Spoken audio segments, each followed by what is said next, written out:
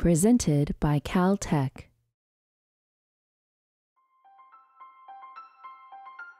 I'm Robert Grubbs, professor of chemistry at Caltech.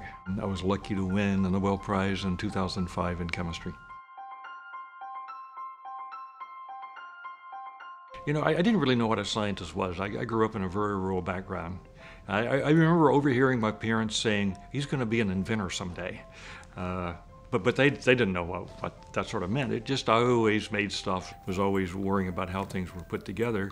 I discovered that I really liked organic chemistry, I really liked working in an organic lab, and I actually had some talent. It was sort of the first thing I found I really had any talent for. You know, what I did to win the Nobel Prize in a simple way. So what we study are catalyst reactions, and so these are reactions that you can mix two chemicals together and they will stay for a very long period of time, and then you add the catalyst and then things happen. So the catalyst is what causes the two chemicals to react with each other. So first thing we had to do was to understand how the reaction happened. How you could put in a metal complex and it would break a bond apart and put the pieces back together again.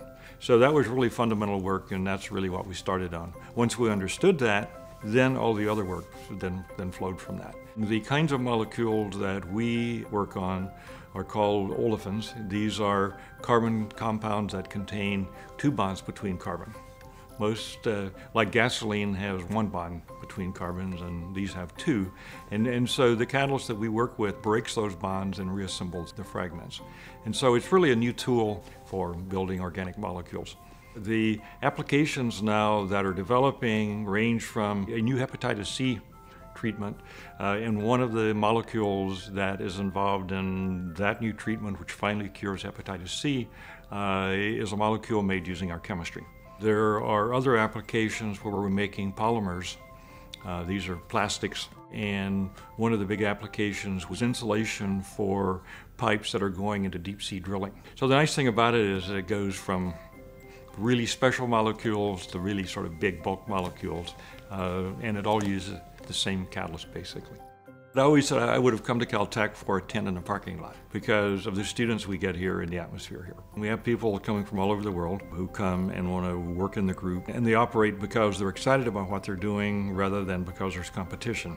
My job at this stage is trying to keep them sort of focused in the right kind of directions and hopefully providing some exciting problems, and then mostly stay out of their way and let them go. How often do you have a chance to have 20-year-olds, 21-year-olds show up in your office and say, let's be excited about working on something. Let's try to solve an important problem. And how often do you have doctors wander into your office and say, if you can solve this problem, it's really going to help people. So it's a great job. One of my colleagues and I look at each other regularly and say, we have the world's best job.